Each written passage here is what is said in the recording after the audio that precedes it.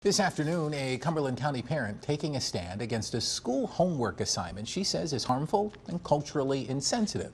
As Monique John reports, mom's criticizing the assignment after her son at Westover Middle School was given a project asking students to create a colony modeled after the ones of the 16th and 1700s. Kalia Fitzgerald of Fayetteville says she was startled by the homework her son told her about on Monday. Mom, look what they're having me do. They're making me do this Christopher Columbus style. And I'm like, what? And he was like, oh yeah. And then he showed me the assignments. I'm like, he's a jokester, but at the same time, I could tell that it bothered him because he knows the true story of Christopher Columbus. He knows real history. The assignment is called Build Your Own Colony.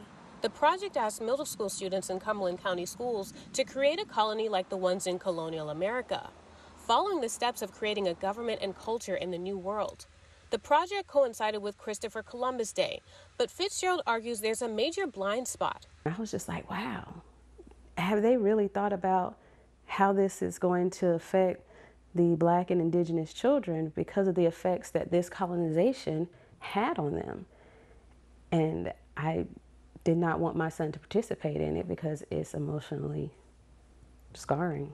Fitzgerald tells me she feels the assignment is written from a place of unconscious bias and leaves out the harmful effects colonization had on Black and Indigenous people. Fitzgerald contacted the teacher explaining why she took issue with the assignment and that her son would not be participating.